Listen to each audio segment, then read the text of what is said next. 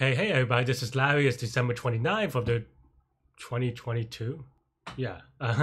So today I'm just going to do a bonus extra question that I haven't done before. Yeah. So, okay. So I won't have a difficulty limiter. So we'll see. Maybe it'll be hard. Maybe it'll be easy. Maybe it'll be a medium. And today's problem is going to be a medium, 672, a bob switcher. So I'm trying to do one that I haven't done before, at least on Leetcode, because, you know, I've done a lot of problems, I suppose. Got 99 problems, but this ain't one. Or the other way, maybe.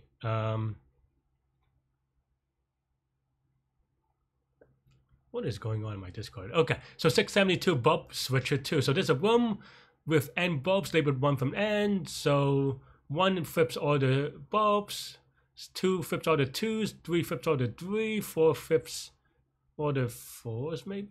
Probably? Yeah, 4 flips all the 4s. Oh wait, no, that's not true. I misread this. I just saw the 2 and then the 3. But no, so 2 is even, 3 is odd, and 4 is this funky 3k plus 1. So 1, 4, 7, 10. Okay, so there are only 4 buttons. It's not n buttons. Okay, I was thinking of something else for some reason. You must make exactly press buttons in total.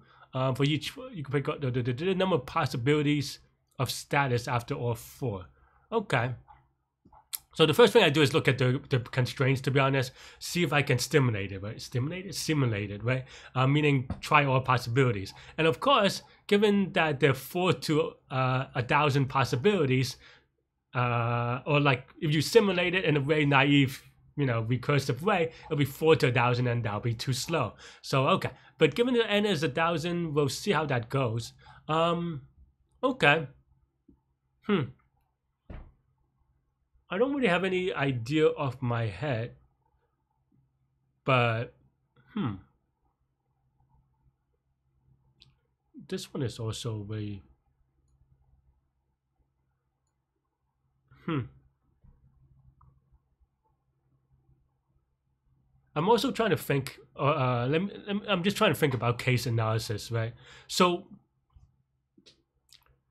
okay, so we're given 1,000 presses. But they're not 1,000 unique presses, right? Because this button 1, 2, 4 flips. So that means that in the worst case, I have to do some maths around this because we have to press exactly this time. But what I mean is that it's not unique because each one of these can be, you know, it's binary, right? So there's only 2 to the 4, which is 16 possibilities. In the most, right? Yeah. So I think that's pretty much it. I guess that's the answer. Well, I mean, the answer is not 16, but you can simulate up to 16. So the reason why I say this, and I think I kind of jumped ahead in my head. Sorry about that. But because turning this, if you flip the same button twice, it turns it from it reverses your action, right? So if you flip something twice, the same button, it does nothing. That's basically what I'm trying to say here, right? And so if you think about, so no matter how many times, you can only flip about this 0 or 1 times, right? So okay, so you have 16 possibilities because you have 2 to the 4 possibilities, right? Each button can be pressed or not pressed in the end state, and then the end result is just making it whether it is possible to get to those state, meaning that, and this is going to be a case analysis where presses is going to be, for example, presses is odd number. You know, you cannot only have one button flipped at the very end. Oh, sorry, the other way around. But you get the idea, right? There's some parity. There's some idea about parity that we have to check. And then there's also the other idea being that if presses is less than like 4, then you, or something like that, right? Like if you only have 1 press, you cannot have 3 presses on, even though that is possible in theory, right? And then of course, some of these are equivalent classes. For example, in this case, maybe only for small n's though. I don't know that. Or well, for n's, I mean, you could even reduce it some more in that given 1,000, you could take, I don't know, maybe, what is this, 4, 7, 10? I don't know. But like, there's some like weird, like GCD, LCME thing that you can probably even further reduce this from 1,000. But I don't think that's necessary. So, let's not worry about that for now. I mean, we can maybe do it for extra credit, but yeah. So okay, so I think we have the answer here, except for that it is not gonna lie. You have to be careful to get all the cases. So I'm a little bit worried about that, but I think we have the idea and we can go for it, right? So okay. So basically, all right, let's try. I'm gonna write this really dumb. Usually, just for teaching purposes, the way that I would probably normally write this if I was just solving it for myself or in a competition or something like that, I would probably use a bit mask, to be honest, and then just loop through the bit mask. Not gonna go with bit mask today, so or I don't really feel like it. So we'll just do this thing, I guess, right? And we can do it in a number of ways, but. Should be okay. So yeah, for example, for button 1 in or true false, maybe, I don't know. Doesn't really matter, I guess. I don't know. We'll write it this way for now, and then maybe I will change it a little bit in a rewrite or something. Right. So this is basically just saying for each button that's on and off. Okay, fine. Let's just fine. Let's just make it true for us. And maybe there's a cleaner way to write this, but like I said, I'm just kind of writing this to illustrate what I mean. Okay, so then count is equal to into b1 plus into b2 plus into b3 plus into b4, right? And this is, of course, just converting it from true and false to 1 and zeros. So then basically, if count is less than or equal to presses, and presses mod 2 is equal to count mod 2, then we do the simulation. You can actually optimize this in different ways. I'm not going to for I don't know. There's no reason. I don't want to prematurely optimize, but I think these two are maybe sufficient. I don't know if they're sufficient, or I want to say they're probably sufficient, but I don't know for sure that they're sufficient for now. So we'll see. So we'll see how that goes. But yeah, but otherwise you.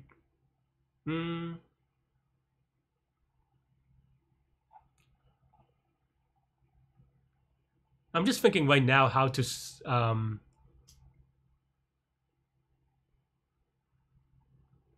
Well, there's only 16 of them, right? Like we said, so we don't. I was thinking about optimizing like a hash table or something like that, but I think we don't have to because we can just use a regular like scene, for example. Because, like I said, there's only 16 of them. I was thinking in my head that there might be more, and you have 1,000 elements, and it's kind of awkward. But no, we don't have to worry about it. I think because it's just 16 times this, right? So, yeah. So then now what we're doing is just. Yeah, like what's it? Lights is what we're doing. Bulbs is equal to force times n, right? And then we literally go if b1, then we flip all the bulbs, right?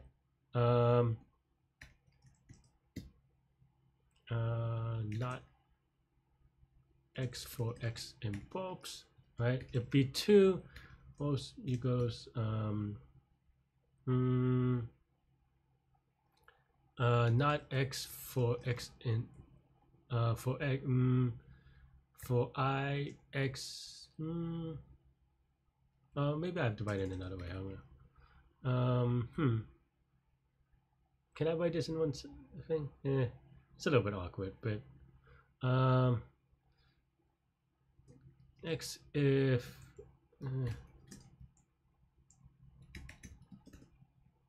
maybe I probably shouldn't do this in one liner, but well. Equals even, right? So else x, right?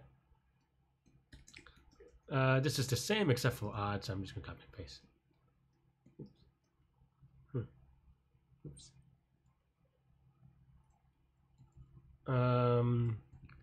It's not. It's probably not great. And then bobs is the same except for it's 3k minus 1, right? 3k plus 1, so it's just mod 3. Or mod 3 is equal to 1, right? Okay. And then we just add it to, yeah, we just add this as a tuple to scene, so because we make it a tuple so that it's hashable. And then at the very end, we return the length of scene.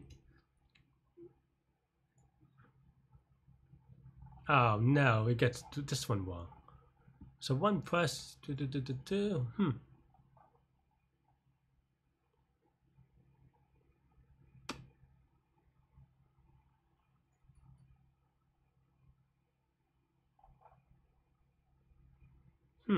That's weird. I would imagine it. Oh, it outputs 3, not 4. So one of these is wrong, maybe.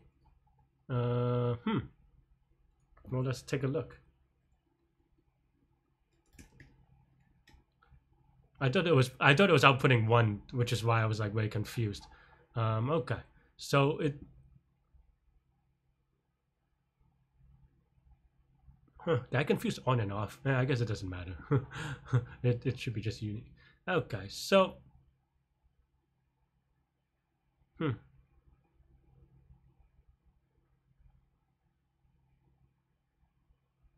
I mess with this? Flips the switch? No, that's okay.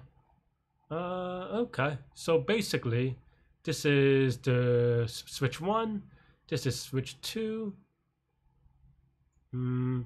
This is switch 3. So we're definitely missing switch 4. Did I miss a typo somewhere? Flipping. So we definitely flip this.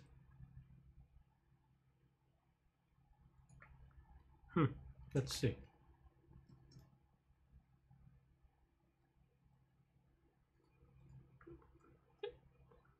It may be that I have a typo, it's fine. I don't see it though. Force. Oh, I did have a typo. So, wait.